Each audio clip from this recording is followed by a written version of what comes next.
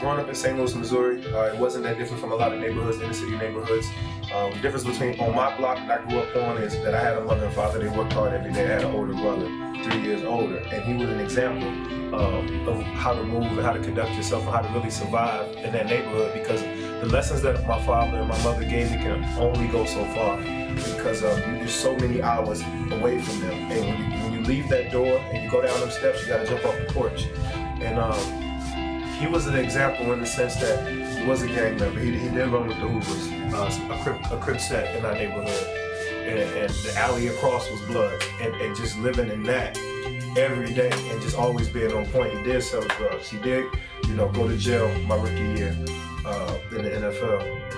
So he was just one of those examples of the path that we could go. Same father, same mother. We shared a room for 14 years until I was 14 years old. So his bed is here, my bed is here, much like a dorm room. Same lessons. He just chose to go one path, and I chose to go another path.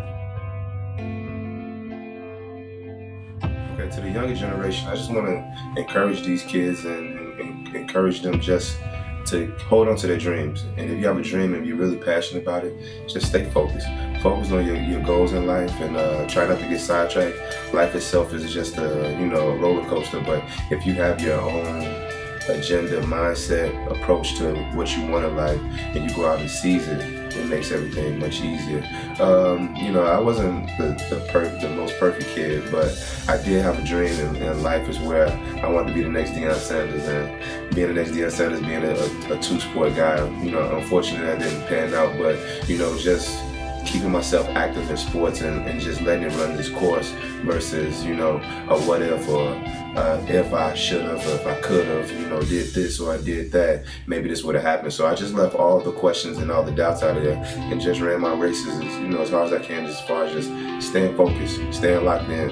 There's going to be distractions. It's life. So, within life there comes distraction, there comes adversity, but you just want to continue to keep focused and stay the course, and you never know what happens. You may go to college and you may not become a professional athlete, but you meet so many, you build these relationships with people, and you never know where it may take you.